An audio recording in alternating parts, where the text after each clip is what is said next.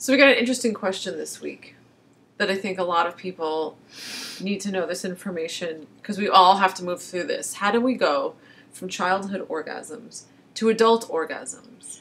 Now, if, as children, our masturbation was not interfered with by a parent or a caregiver... So you're masturbating by humping your blankets or your teddy bear or naturally squeezing your legs together or rubbing on something. Yeah. You will naturally go on to the next level, which will be exploring your genitals with your hands.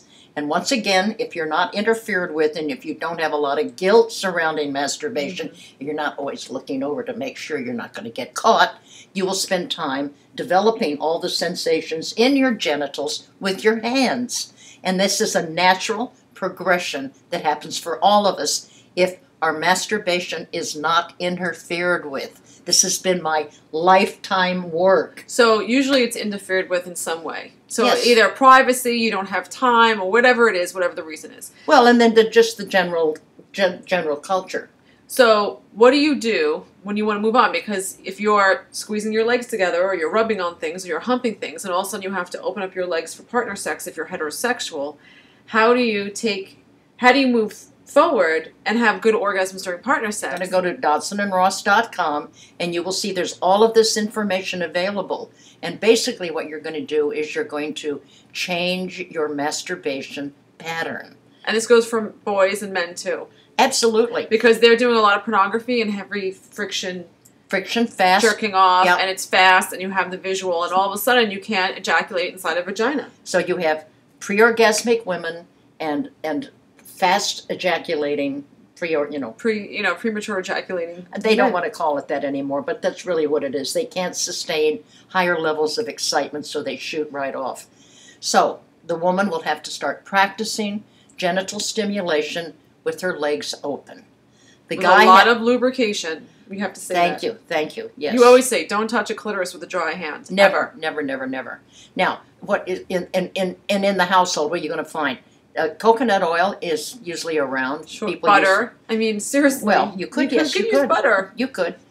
You can use olive oil. You'll smell a little bit like a salad, but it's better than a dry hump.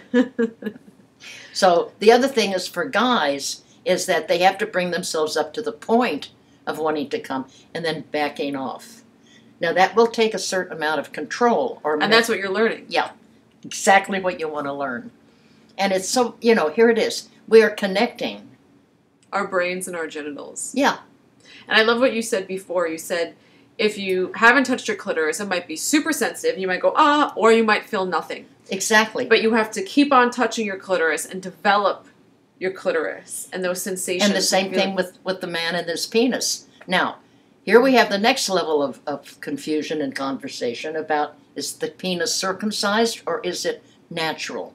The natural uncircumcised penis is naturally lubricated. Yes, you don't need any lubrication. And actually, I think you posted this, that one of the big reasons for circumcision is to prevent boys from masturbating. Now, this culture is so sick when it comes to masturbation, and it is, and I'm going to say it again, the foundation of all of human sexual activity.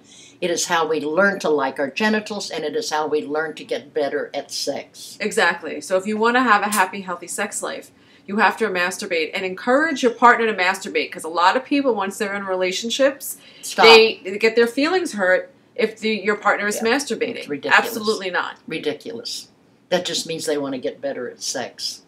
So it's a good sign. Yeah, we do have a masturbation. May is Masturbation Month, but we need to do a lot more work around accepting, acknowledging, and honoring this very, very basic form of sexual expression.